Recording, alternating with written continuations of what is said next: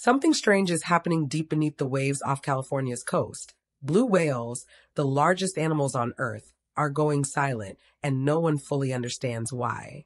A 6-year study has uncovered a disturbing 40% drop in their vocalizations since 2017, sparking alarm among scientists and raising deeper questions about the health of our oceans.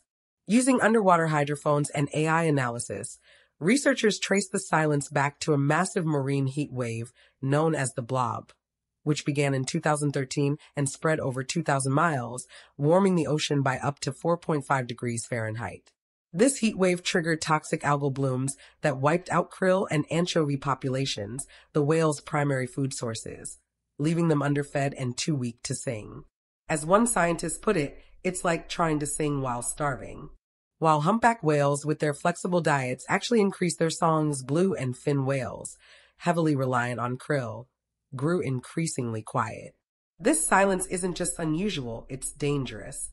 Whale songs are essential for mating and social behavior, and their absence hints at reproductive decline and broader ecological collapse. Even more worrying, marine heat waves like the blob are now 3 times more common than they were in the 1940s. But the most unsettling question remains. Is this silence just a passing symptom of a stressed ocean, or is it the first quiet signal of something far more permanent?